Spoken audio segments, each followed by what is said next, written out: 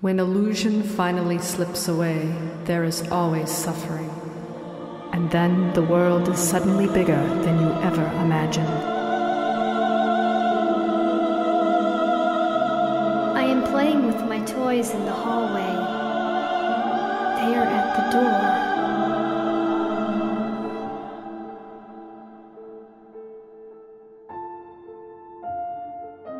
In the dream, I begin walking from the west side of Jerusalem to the east. By the time I get to the Wailing Wall, the city is destroyed. A tall one comes into the room. I know what is coming next. I can't let them take my mind again, but I can't stop them either.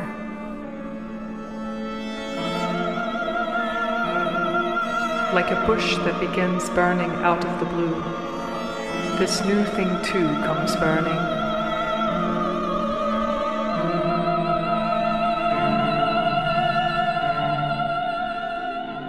The bundle is wrapped in cloth.